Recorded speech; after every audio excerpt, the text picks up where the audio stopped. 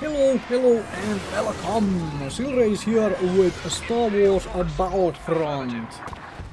So I do want to talk briefly about AT-ATs in the Walker Assault. Firstly, let me though say that I am completely okay with AT-ATs being on rails. I have put away my rose-colored glasses when it comes to video games for years and years ago. I remember all the horrible times from previous Battlefronts where AT-ATs walked to the edge of a map, did absolutely nothing for your team, and so forth. I do not want that here, ever. So I am okay with them being on rails. However, I am not okay with the AT-AT being a battle pickup which allows you to mount essentially an indestructible thing for 60 seconds, which allows you to farm points like crazy.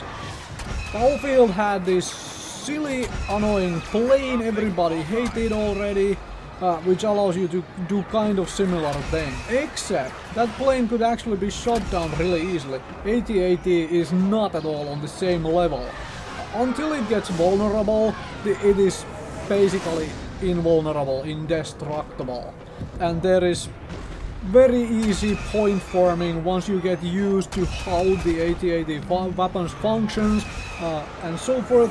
And this compounds, especially right now in the beta, with the spawns where you can basically just rain artillery strikes on the spots where the rebel players spawn, because the spawns are static.